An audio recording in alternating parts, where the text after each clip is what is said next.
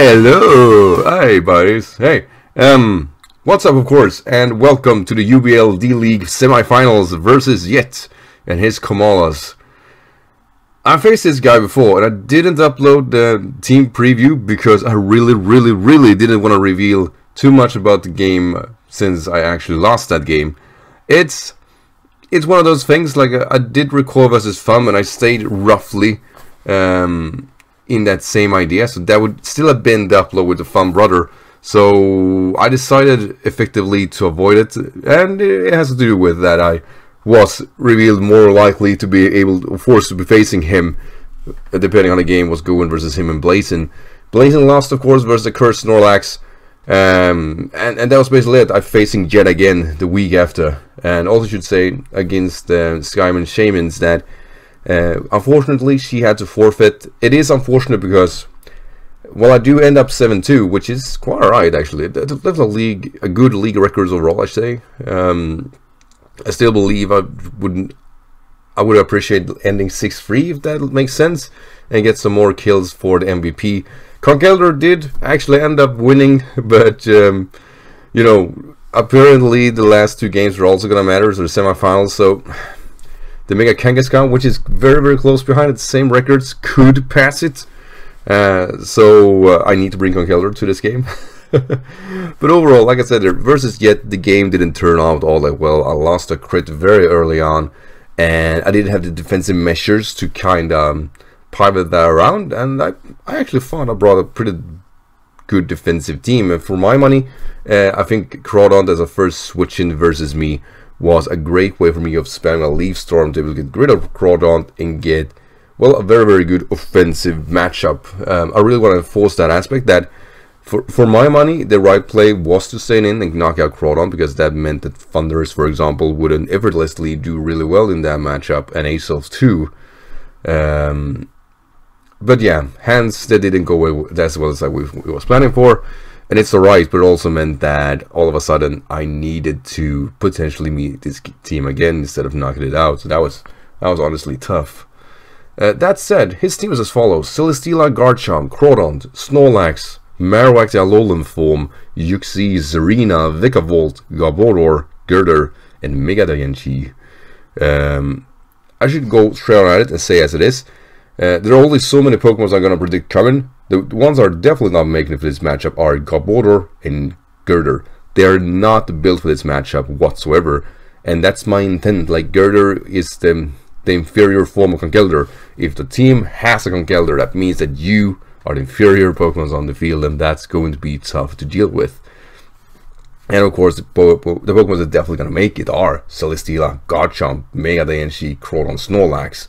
They are coming no matter what. If he want to win this game, those are the 5 he needs to bring. And I think, due to a previous game, that he had to win that game, which means he did bring what I think is his ideal matchup.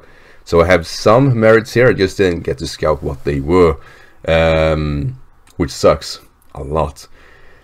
But yeah, going over the team, I feel I rambled too much already. But first and foremost, Conkeldor is gonna come here. Overall, it's a very good Pokemon here. It's an adamant variant because I do want to pressure Snorlax as much as I can. And it's naturally very bulky on its own right. Stat distribution, we have 86 in its HP. It really is nothing to it. It's just gonna get that mixed bulk and be able to take an Outrage and then Drain Punch back to above Outrage damage if it's all it is. If it's adamant, then it's gonna be tougher. 172, while not ideal, it is the most I need. 238 special defense is to soak damage from CELESTEELA, soak damage from Megadayenchi, Vikavolt, Yuxi, all that jazz. Potentially Girder wins versus CELESTEELA, and also versus Megadayenchi if I am above 70%.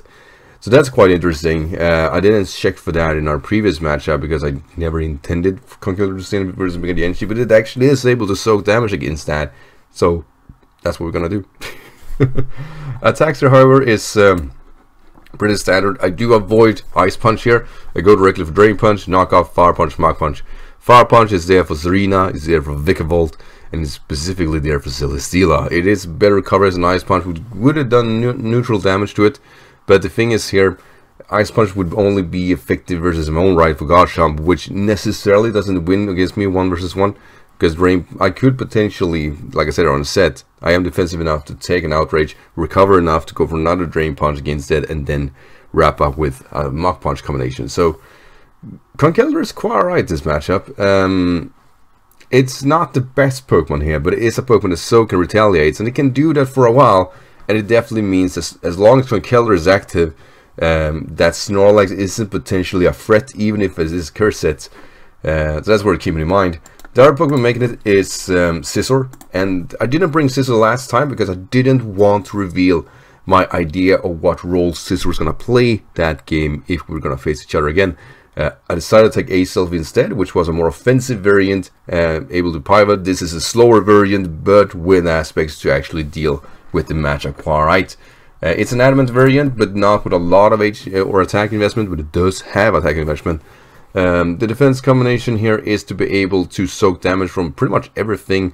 Potentially Garchomp, for example, an Outrage should do under 50% if it is 2 follow-up with a Confusion. She'll be able to take anything from a Snorlax, unless, or pre-setup, I should say. Fire Punch does around 70%. If it is 1 curse behind it, it's going to kill me. But that's about it. I don't have a special defense investment. I have no intention for Celesteela to outspeed me, nor stand in against it. And the speed investment is only to outspeed Crawdont. We do naturally outspeed the Alolan Marowak too, but that Pokemon is walling this set because I optimize for U-turn over knockoff. And that's going to be a thing. If that Pokemon is there, it's going to be tough, but I don't see Marowak as a potential threat. Bullet Punch, U-turn, Superpower is close to a complete combination. The reason for U-turn is for one reason. I do want to pivot out on Celesteela. I want to bait it in, then I want to get out. That's going to be the whole idea behind it. That goes for every Pokemon basically, but since we do outspeed Crawdont, that means he's going to have a defensive play every time. We don't outspeed Yuxi. Hopefully that doesn't have even power fire. If I face a Yuxi, I'm going to force switch out against that to just scout for that. I don't want any residual damage, and Roost, of course, because we do want to pivot and be defensive, even though we have a lot of HP or attack investment. I mean, we still want to have some defensive aspect because Scizor has naturally very good bulk, and we're going to try to capitalize on that. Next Pokemon, same set as previously, but with Superpower over Crunch this time. It's a standard Habenberry Slapball or Zygarde. Able to deal with Garchomp if things gets nasty, because we do outspeed it at least, so that's nice. Attack series as well: Fast and Arrow, Superpower, Outrage, Dragon Dance, and its stat distribution is basically offensive with enough speed to outspeed what do you call it? Mega Denji. That's it. And then basically just a mixed defensive combination. It really is nothing to it.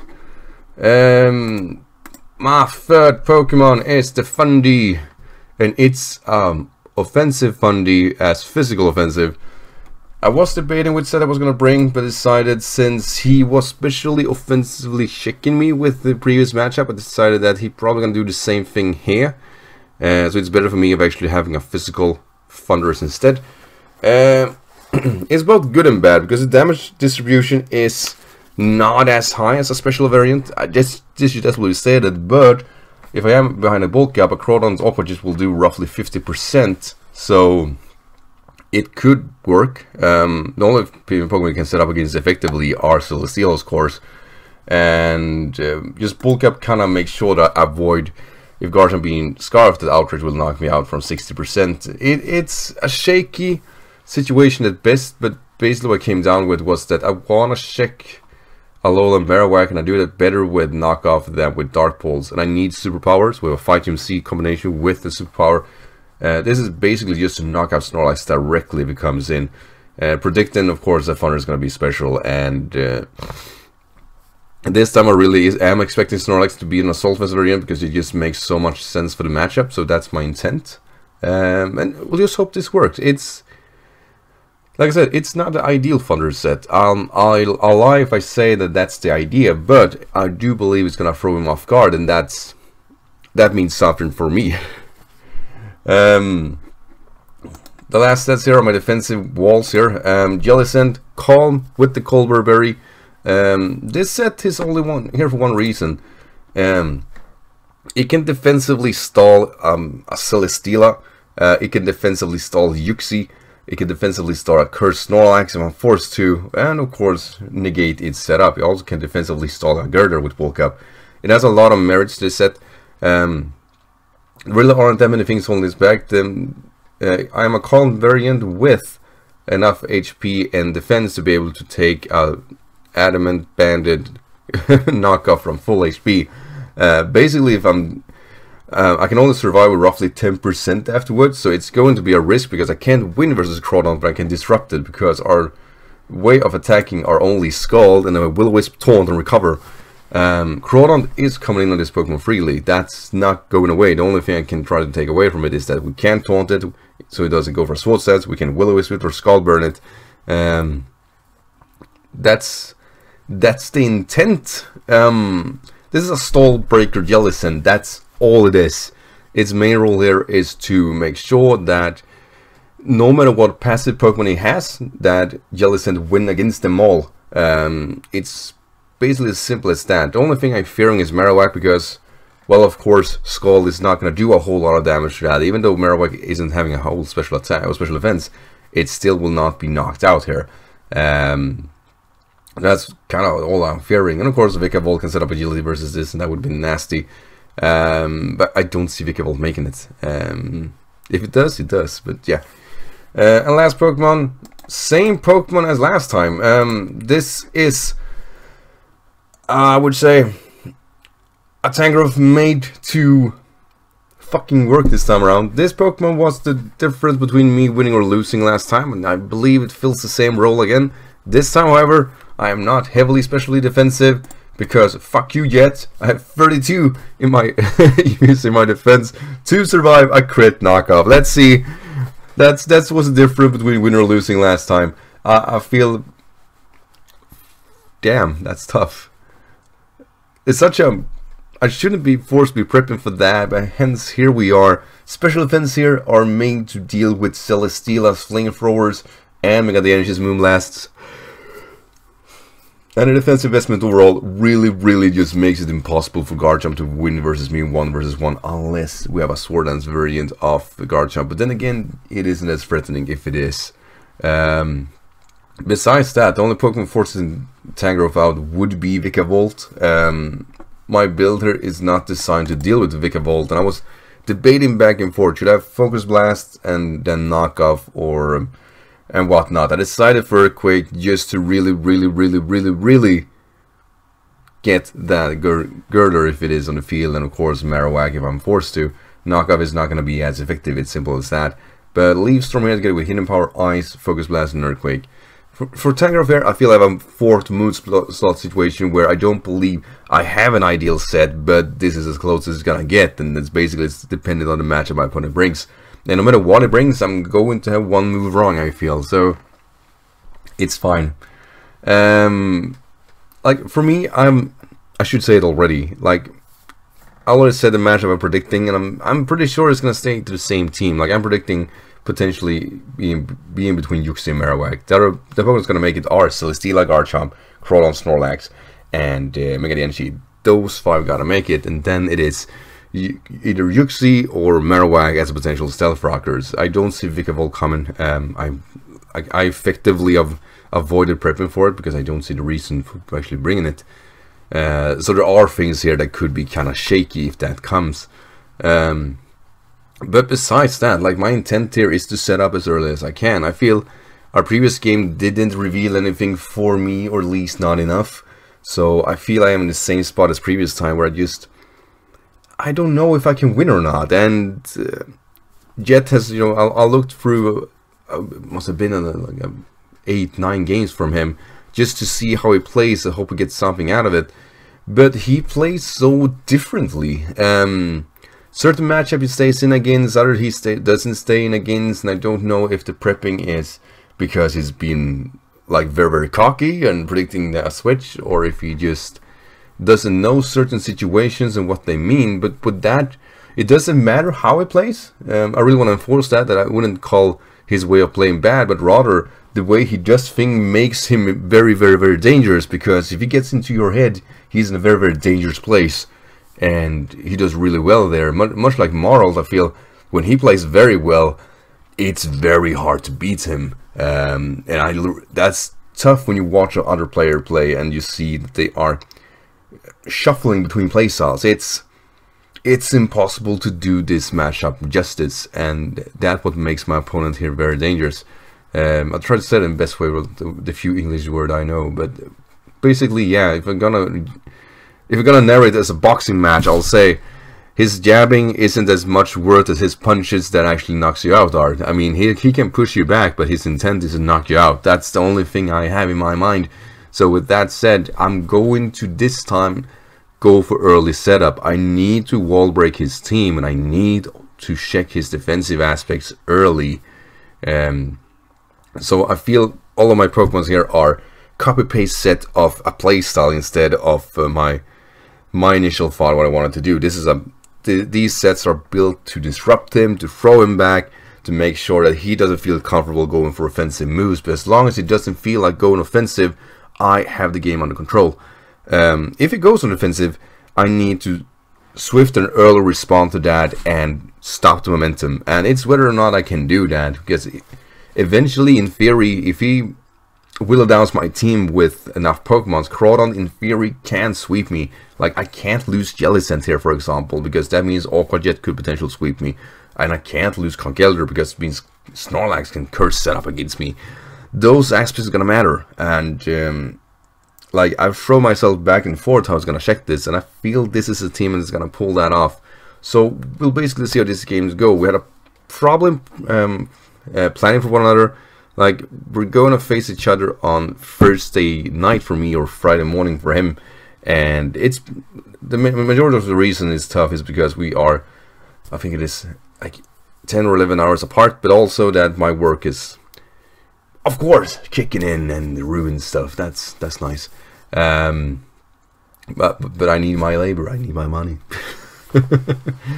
But that said, I feel like we both are pushing ourselves to play in a very, very unconventional time. So I really hope that it does work in my favor, because, like I said there, if he plays this game right, it's gonna be just as tough, if not tougher, as it was last time. Because Jet is a very, very strong battler, and I really need to keep tabs on how he decides to play this game, because if I get that right, I could potentially disrupt him. But if I don't, he's gonna win early, and I'm very aware of that. So with that said, I'm gonna have some kind of transition here, and you'll see the game itself. We're gonna play this game in 2 days. It's gonna be great. Anyway, guys, thanks for watching. Take care. So, alright, yeah. I had the game. I'm gonna post narrate it, because, like I said here, we had the game fairly late, and, well, my daughter and my fiance actually went to sleep as we waited to actually battle. It wasn't overly late, but, you know, being grown up means that we actually go to sleep around 10 p.m. So that's how cool we are. But yeah, the matchup, like I said in the video, is close to what I was expecting. There are only a few things standing out, and that was that there actually is an Alolan Marowak here on the field. It's an issue. Like, straight on at it, I really didn't need or know what I would lead off with. I was considering Sagard, and I was heavily consider leading with Tangrowth again, but remembered that he predicted Tangrowth quite nicely last time, and I felt I'm gonna avoid that. I also considered Conkeldurr, but since I am Iron Fist and not Guts, I don't want to be in a situation where I face an Alolan Marowak. It does have Speed Me and Will-O-Wisp me, because that would ruin me. So decided I'm gonna lead off with Scizor, and I'm gonna take things from there, because that's the best I got at this point. I should also say this was a longer game than I expected, and I'm going to try to narrate everything that happened from my perspective. This was a very, I'll say it already, a very strong game from both sides, and I really hate facing the same teams again. I'm glad Jetman is the person I battled again, because the game itself that we had wasn't revealing anything for us. I guess that's fine in its own merits, but it also meant that I knew in theory his ideal matchup, and I was building heavily around that. And the Alola Marowak, of course, throws me off due to this very reason, so keep that in mind if anything. So yeah, with all that said, let's go into the match. So, from the first turn here, my opponent actually leads off with the Marowak. And that was tough because, well, since I lead off with Scizor, and then effectively actually negated to have knockoff, I knew that he had the first turn momentum no matter what was going to happen here. So, I felt his ideal play was either go for Flare Blitz or go for Stealth Rock. So, I'm going to send in the Zygarde here. I should get enough chip here, I think, to be able to knock it out afterwards. 1,000 arrows is still 1,000 arrows, and I am full offensive. And a U-turn showcase that is at least not fully bulky, but it is absolutely bulkier. So I thought I was going to take that risk no matter what. So I sent in Slapbog, and well, my opponent goes for knockoff. And what that means is that, well, I'll be honest, that I can't win versus Garchomp unless I am +2 at this point, because I cannot speed it depending on if it is a Scarf Set or not. But it doesn't matter. I don't knock off the Marowak here and retaliate with a Will-O-Wisp. And this was so tough because effectively here Zygarde was wasted turn 1 or 3, I guess. And there was really nothing I could do. As I tried to be chic here, I went for Dragon Dance in case I'm thinking that if I knock him out, I at least can force see if his Garchomp is Scarfed or not, because I'll speed the rest, right? As it senses Celesteela, which I thought was weird at first. I'm thinking, right, he probably gonna autonomize. He has something offensively here to check me with. So I go for the 1,000 arrows. I should do a fair amount of damage still, even though he is at -1 in theory. But he has Leech Seed, so I go, alright, this is a stallier Celesteela. The next 1,000 arrows should do roughly 50%, and it actually lost or misses the Leech Seed here, which was great for me, because it means I can actually keep on attacking, as this time it does well over half.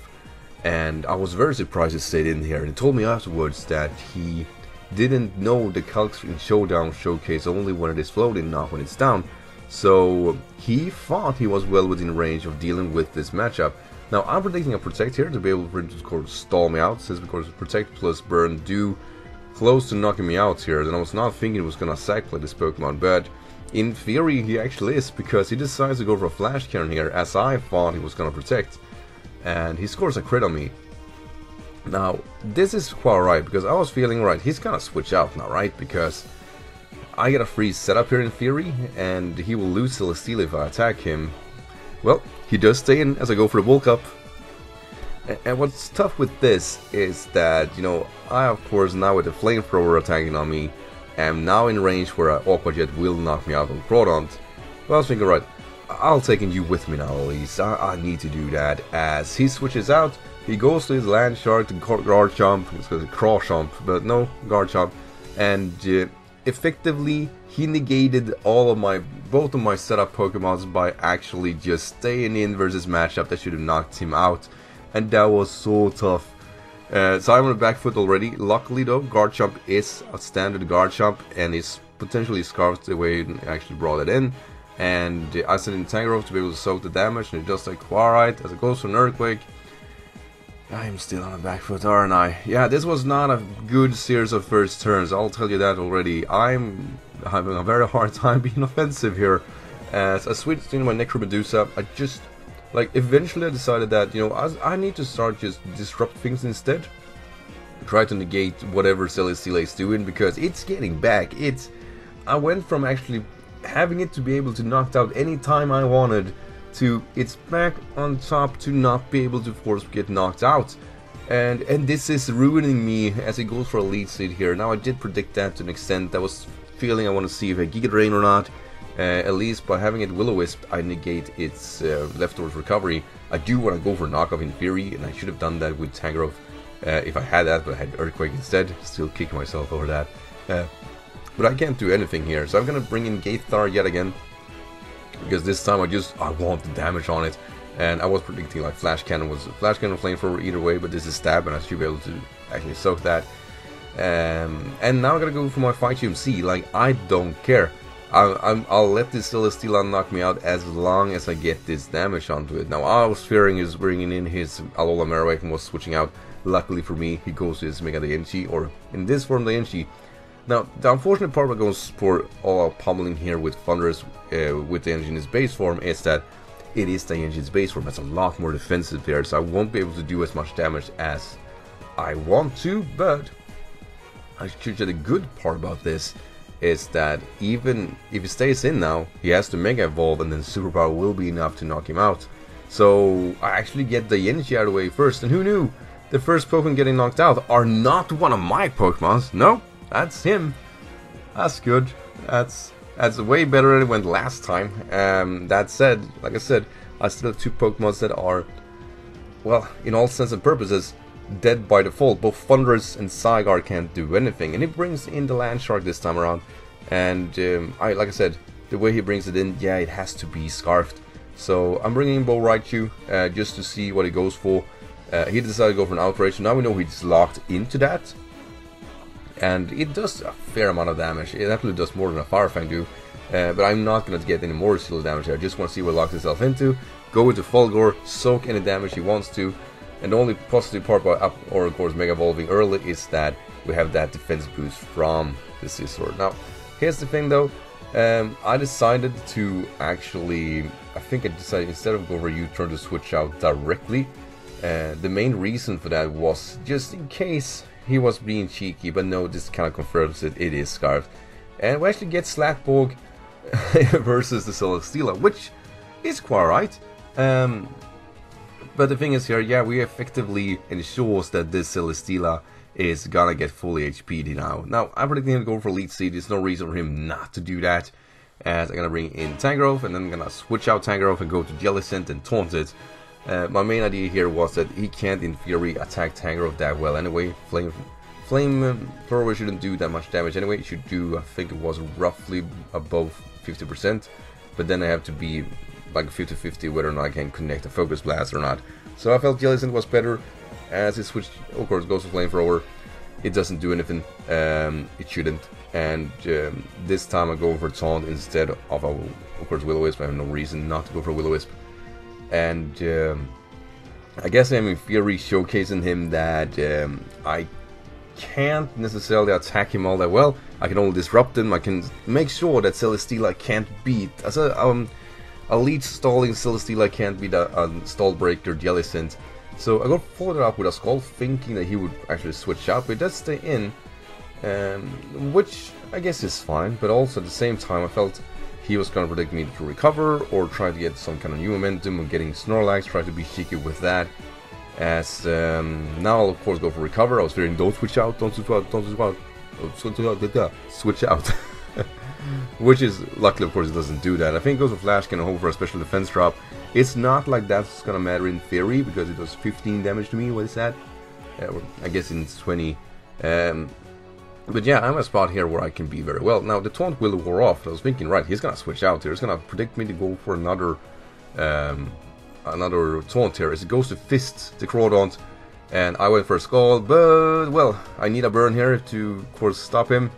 And I'm not able to get that. And while I can take a knockout from this range, I won't risk Jellicent just yet. As I, of course, sack my Slapbog, my Zygarde. I don't know what it is with Zygarde this season. I wouldn't say it's a disappointment, but I haven't got it to work. It's been good for matchup, yet it just fails on me. Now, I am, of course, with Scizor able to force this Pokemon out, and of course, I know the Celesteela is gonna come in, but this time I am going for a U-turn.